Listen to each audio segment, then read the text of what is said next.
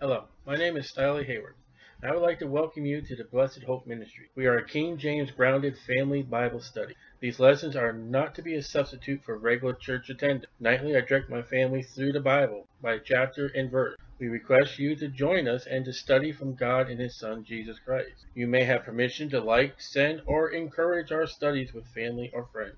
Edification of what God has and what He desires in our life. Study to show thyself approved unto God, a workman that needeth not to be ashamed, rightly dividing the word of truth.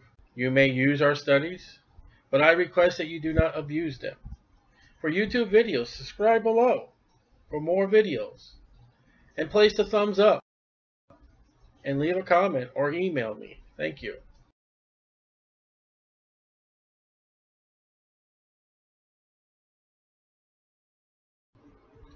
Genesis 26. And there was a famine in the land, besides the first famine that was in the days of Abraham. And Isaac went to Abimelech, king of the Philistines, unto Gerar, or Gr. Alright, famines in the Bible are God's attention getters. They're judging against sin. You find them, there's one in the book of Ruth. And usually, the people of God do the wrong thing. Abraham's famine, he went down to Egypt. In the book of Ruth, they went into Moab. This famine causes Isaac to go to Gerar. Now again, when we spoke about in Genesis 20, Abimelech, this is not the same guy that Abraham dealt with. This is a title of a man. So Gerar deals with Abraham and then deals with his son Isaac. And the Lord appeared unto him, Isaac, and said, Go not down into Egypt. And that's what God's idea is to all the Jews and all Christians. Do not go to Egypt. Do not go to the world. Egypt pictures the world. Dwell in the land which I shall tell thee of. And he's not in the land that he should be in. And we'll see that in a moment. Sojourn, dwell for a time, temporary dwelling. Sojourn in the land, and I will be with thee, and will bless thee, make you happy. For unto thee and unto thy seed I will give all these countries.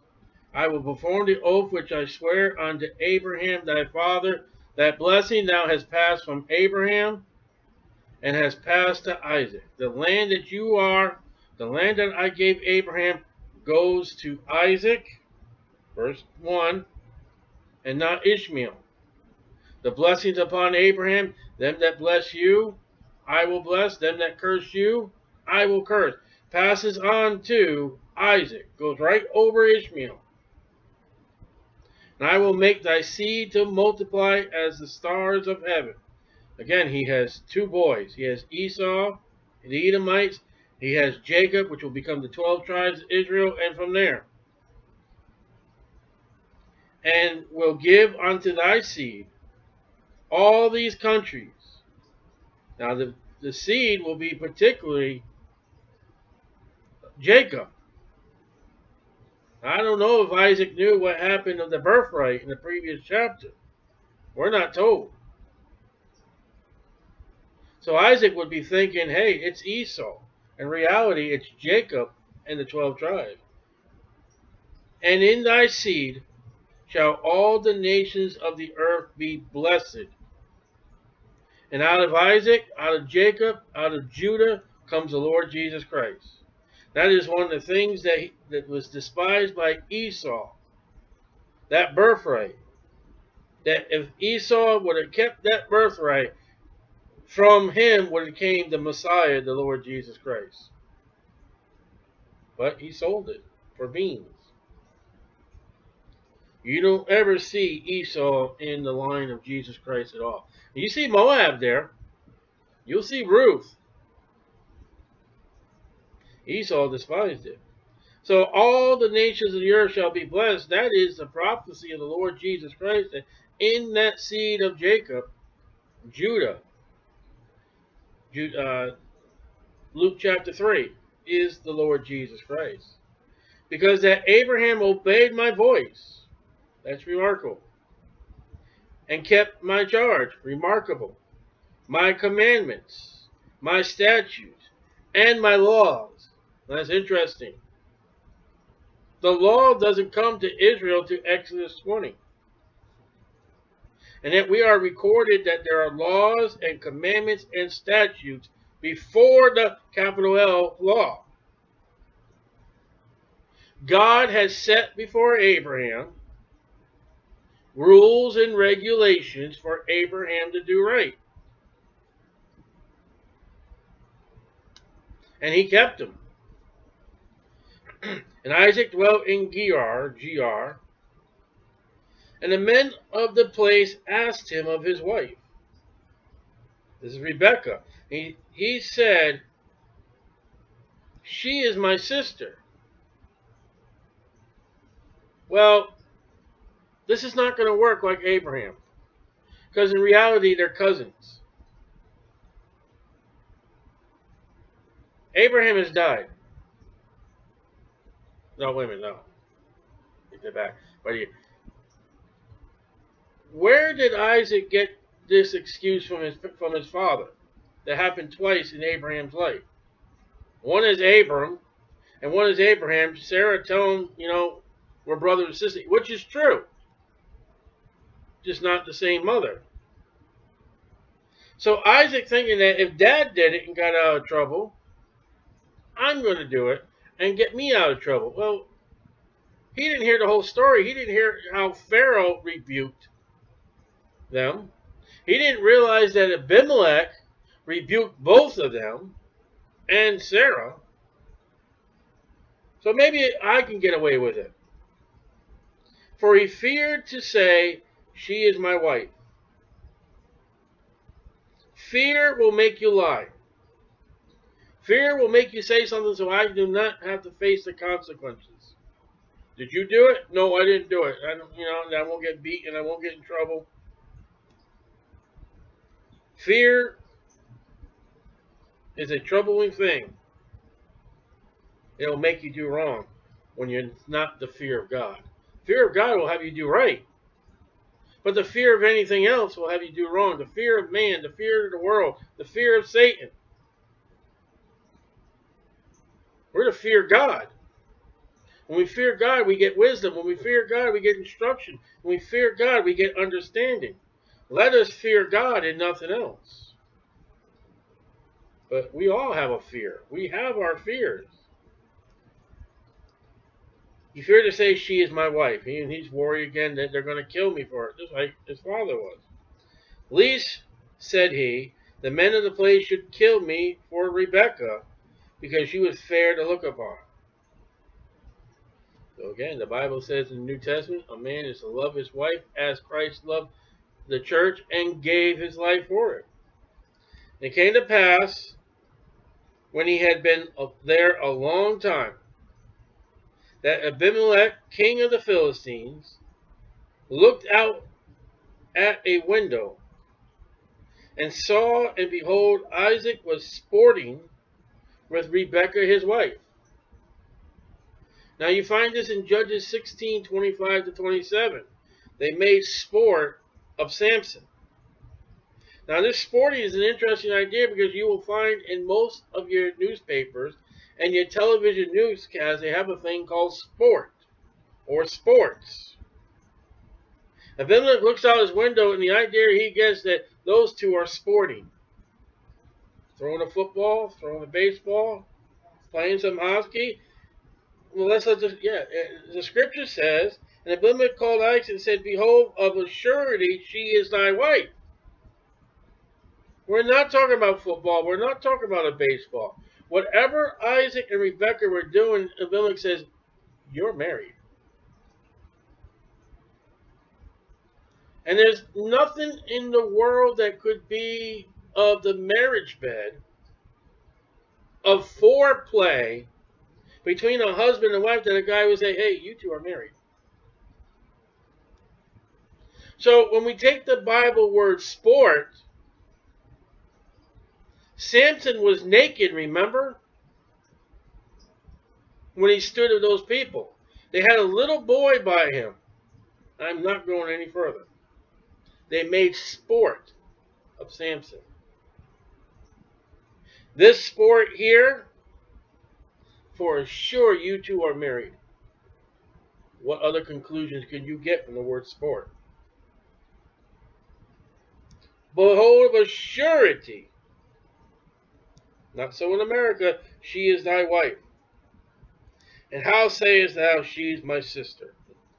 Ooh, they're going to get another rebuke. Brothers and sisters don't do that. Don't do what? Sport. Well, you can have a brother and sister throw a ball back and forth, play tennis. That's not the sport we're talking about. And Isaac said unto him, because I said, lest I die for her. So he admits his wrong. And Abimelech said, what is this that thou hast done unto us? Now they're probably going through the chronicles of Gerar, and I realize in Egypt too that this has happened before. With this man's father and his mother. Now they've set a terrible example to the world that this must be a family thing. His dad did it, and now he's doing it. One of the people might have lined with thy wife. They may have taken her and that thou shouldest brought guiltness upon us. Adultery is known as a sin. Even among people who are not God's people. It's in the heart. And Abimelech charged all his people, saying, he that touches this man or his wife shall surely be put to death. Capital punishment. It's a shame that you had to come up with that lie. So anybody that touches you, anybody that touches your wife, they're going to die. And when this happens, when this is said by Gerar, the king of Gerar, you will die. You don't go to jail, and you don't wait. You die. And probably with these people, public execution. Then Isaac goes to a whole different story now. Sold in that land. That means he planted. And received in the same year 100-fold as never ever happened. Come on. Are you telling me you can say that you planted all your tomatoes, all your cucumbers, all your peas, all your broccoli, you planted everything in your garden, and every single seed produced? That's what happened to Isaac. Everything came to be 100%. You realize how much crops that he had that day, that season? 100-fold. And the Lord blessed him. Wasn't it enough that he got 100-fold and God blessed him? Isn't God just too wonderful to us? You just lied to a nation, almost got in trouble. Here's 100% crops for you, and I'm going to make you happier.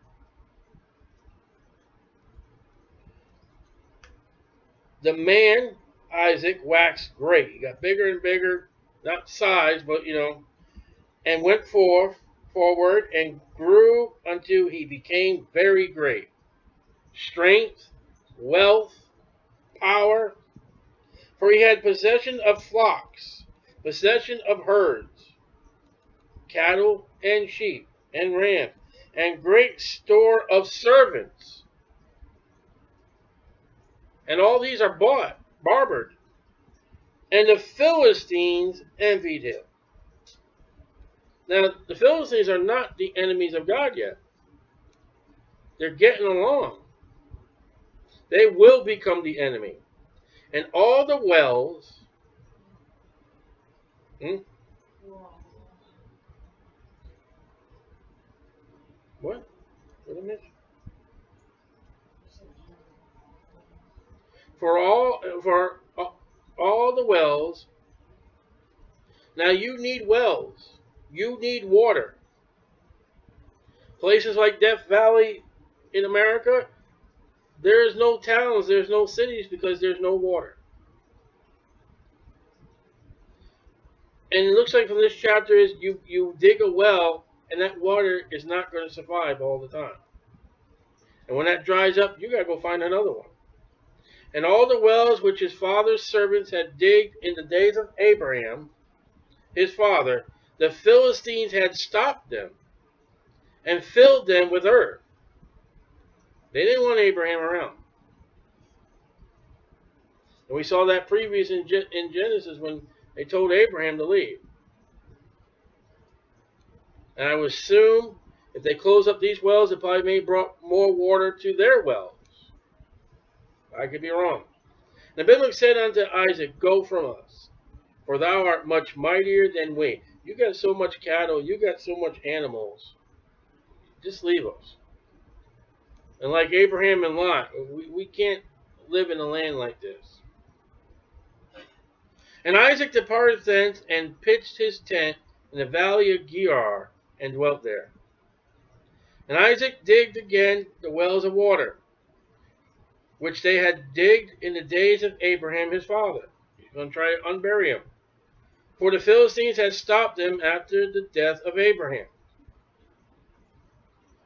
So Abraham is dead. And he called their names after the names by which his father had called them. So they dig a well and they would name it. Isaac picks up the same names. And Isaac's servants digged in the valley and found there a well of springing water. It's good water. You can drink. And the herdmen of Gerar did strive, fight, argue, battle with Isaac's herdmen. See the herdmen? The herdmen wanted to feed their cattle. Gerar wanted to feed their animals. There's not enough. Saying, the water is ours. And he called the name of the well Esek, because they strove with it. Esek means strove, fighting. They're battling. Two cowboy groups fighting for the water hole, like Lot and Abraham. And they digged another well and strove for that also. And he called the name of it Shittim, or Shittim, which means hated or hatred. So what Isaac is doing now with the Philistines is he's building temperament. He's building argument with the Philistines by these wells. And they digged another well and strove for that also, and he called the name of Shittim, hatred. And he removed from thence, he goes to another place, and digged another well. And for that they strove not. There's no battle, there's no problems. And he called the name of it Rehoboth.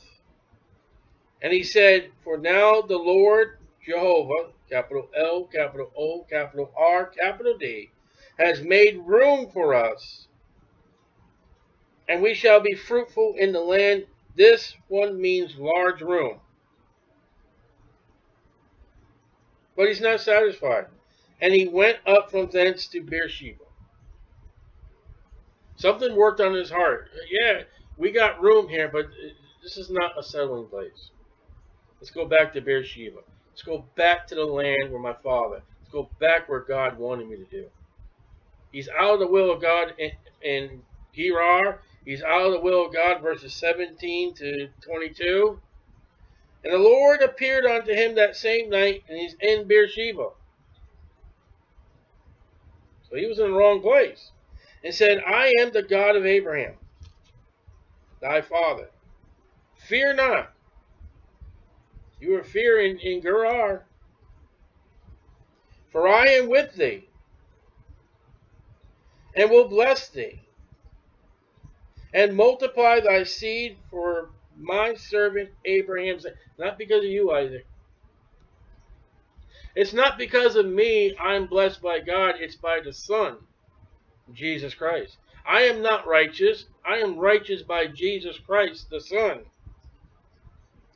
And he builded an altar there, and called upon the name of the Lord, and pitched his tent there. And there Isaac's servants digged a well. Then Abimelech went to him from Gerar, and Huzzah, one of his friends, and Phicol, the chief captain of his army, So now that they're coming to see Isaac. And Isaac said unto them, Wherefore come ye to me, seeing ye hate me? So Isaac has put a little bad temper into Philistines. And he sent me away, and have sent me away from you. You told me get out of here. We're enemies. You hate me. What are you doing back here? And they said, We saw certainly that the Lord was with thee. The testimony of Isaac. God's with you. And we said, Let there be now an oath betwixt, that's between us, and betwixt us and thee, and let us make a covenant with thee. Now you're going to find the other covenant made in Genesis 21 between Abraham and Abimelech in the same place.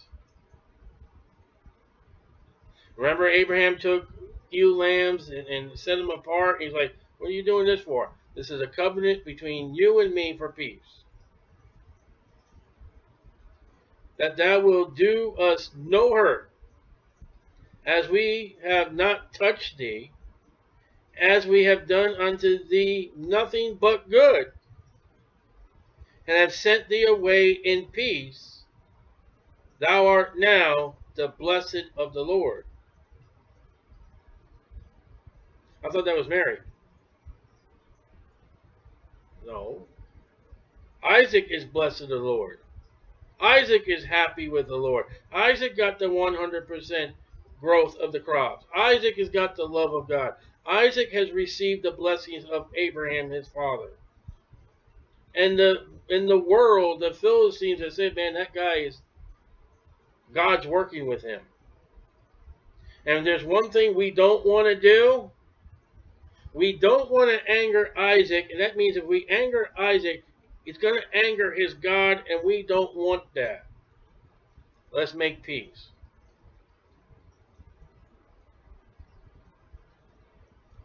So let's have no trouble between the two of us. And he made them a feast. Now, Abraham did not make a feast. He took some of his animals and put them off to the side. Isaac makes a feast. Isaac likes meals. He loves his son because he's the greatest, the firstborn of, no. He loves his son because it is his venison. We're going to see in the next chapter, Isaac is going to be deceived over a meal. Isaac has something to do with food. And they did eat and drink. All Abraham did was, again, here's some animals over here, and here's some animals over here. What are you doing? This is the oath between you and me. Now we're having a dinner. Huh? He cooked, yeah, okay, maybe it's true. Maybe he did was big and great. The Holy Spirit records to us that he loves the son because of his venison. And the next chapter, son, it's time to give you your blessing. It's time to give you your firstborn right as a son. I'm gonna pass it on to you, but go get me the supersized meal of venison, and we'll see wine and bread, and it's the kind of meal you just sit down and enjoy. You don't ever see any father in the Bible passing that right on to him. You do not see in the Lord, okay, when you give that first right to your son, first of all, beg for a meal. It's not in there. Be like, son, you put your arm around him and say, hey, you're about that age, you're about that time, I'm getting old, let's come over here and let's have a little talk. Let me explain to you what this first right is, what I'm about to do, and I think you are now able, and let me pass it on to you. No, yeah, I want a meal. I want peace like my father had peace with you. All right, let's sit down and have a meal. And they rose up betimes, that's like before it's too late, in the morning, and sware one to another. And Isaac sent them away, and they departed from him in peace. And it came to pass the same day that Isaac's servants came and told him concerning the well which they had digged, and said unto him, we have found water. And he called it Sheba. Therefore, the name of the city, I'm trying to find a note I got here, 2131, is Beersheba unto this day. And Beersheba is one of the principal, the southernmost mark in the land of Israel. Dan, the city of Dan, is the northern peak of Israel. And you'll see from Dan to Beersheba. This is where Isaac, this is where Abraham made a covenant. This is where they dwell.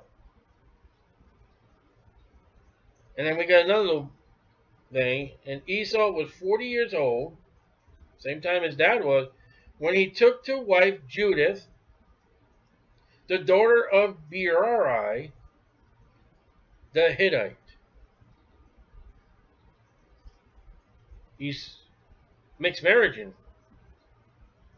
And another wife, Beshemeth, the daughter of Elon, the Hittite. And let's see what the Bible records, which were a grief of mine unto Isaac and unto Rebekah. But remember, who cares about Esau anymore? He sold that birthright. We're not looking for that race of people from Jesus Christ. Go marry whoever you want now. Go marry the world. But we're going to see in the next chapter, in the chapter after that, Jacob, you're the firstborn, right? We got to find you with the right woman. And we're going to see Esau, he ain't done mixed marriaging and causing troubles and problems. Do you know what the Edomites are to God? They are the enemies. When Babylon comes into Judah and destroys Jerusalem, I forget which minor prophet writes about that. The name's on the tip of my tongue. But when Israel, Judah, run and try to get away from Nebuchadnezzar, Obadiah. The book is Obadiah. Esau catches these runaway Jews, catches them and brings them to Nebuchadnezzar's army and said, here, we caught these Jews for you. And Obadiah God choose out the Edomites and says, ooh, I will curse you that curse my children. When Jacob steals that blessing, even though it's not stolen, that brings hatred between Edomites and the Jewish people.